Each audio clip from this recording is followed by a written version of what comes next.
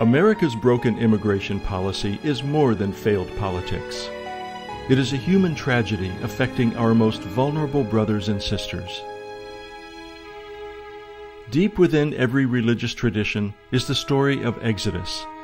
It's a theme familiar to every religious leader, but one for which few are prepared to lead.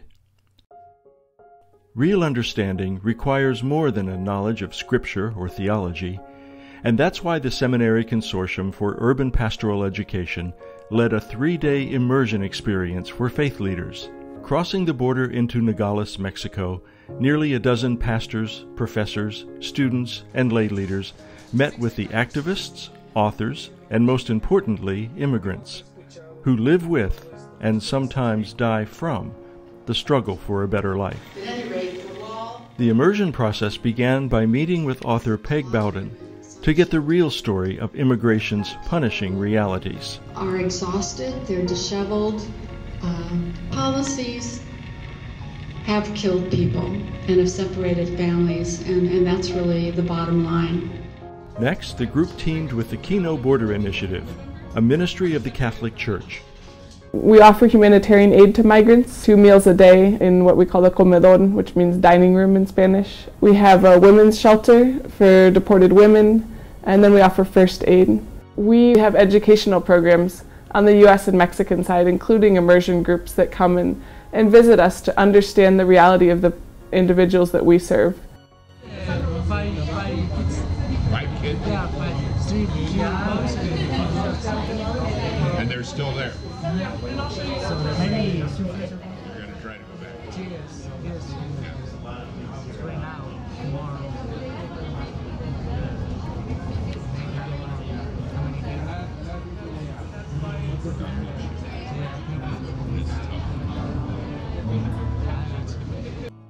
When we host immersion experiences, we really have 3 goals. One is to humanize. We often talk about immigration in the abstract. What does it mean to meet individuals and hear their stories directly from them? We're not controlling the narrative. The second is to accompany. What does it look like to journey with migrants on a day of their lives?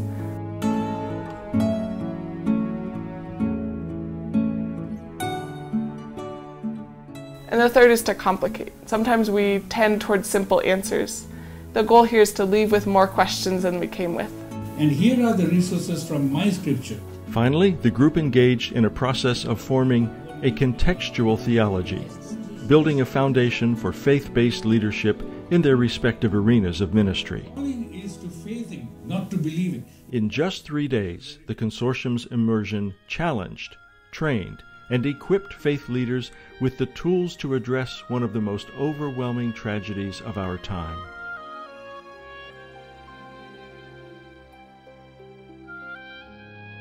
The power of immersion is transformative.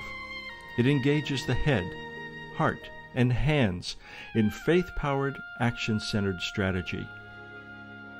It is ministry that cuts across the barriers of politics, culture, and class. It is the fulfillment of God's promise of a land, a home, a new life.